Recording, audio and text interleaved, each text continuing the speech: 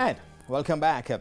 Angry stakeholders staged a protest on Saturday morning at the entrance of Caymanas Park. The protesters were expressing their grounds with promoting company Supreme Ventures Racing and Entertainment Limited (SVREL), who on Friday said there will be more scale back on operations at the racetrack, as well as layoffs and salary reductions. Denise Walters reports.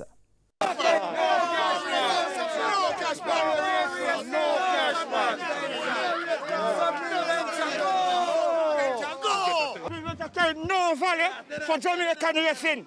That's one of the things I'm totally disgruntled about. We don't need Supreme Ventures here no more. They need to go. The lockdown in St. Catherine happened, and we thought that after the lockdown, they will move forward to run racing. But they're moving forward to lockdown racing. Irate stakeholders letting loose on Supreme Ventures Racing and Entertainment Limited (SVREL) as they staged a protest at the Meadowville entrance of Caymanas Park in St. Catherine on Saturday. The protesters say the promoting company is doing them a disservice. We are in a crisis proportion now. What do we do next? Okay, because these people are mad, these people are angry, these people are hungry. What can you do with hungry people? They will trample you, the leader, if you go get food. On Friday evening, SVREL in a release said effective this coming Monday, the main racetrack operations will be scaled down Monday to Thursday. The release added that for the weeks of May 11 and 18, the main racetrack will be open for operations Monday, Tuesday and Friday.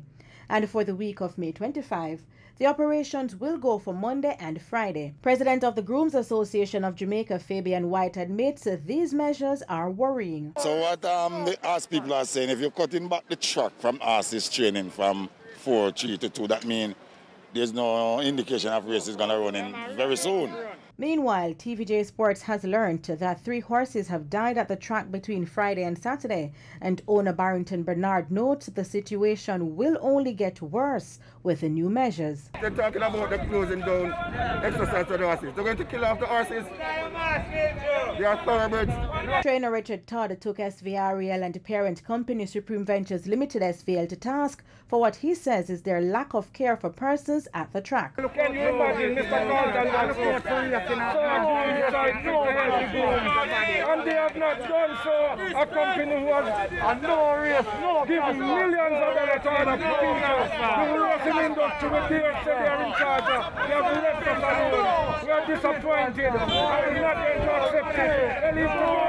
President of the United Racehorse Trainers Association, Ryan Darby, reveals a stakeholders meeting is scheduled for Monday. I know on Monday we are trying to make as much contact with the government, the commission and Supreme Ventures and keep in dialogue with them that we can have a productive meeting on Monday. And then I said whatever steps necessary action needs to be taken will be taken. But I'm saying the industry will die if it continues like this. So I think the grooms and the stakeholders here are fighting for their survival.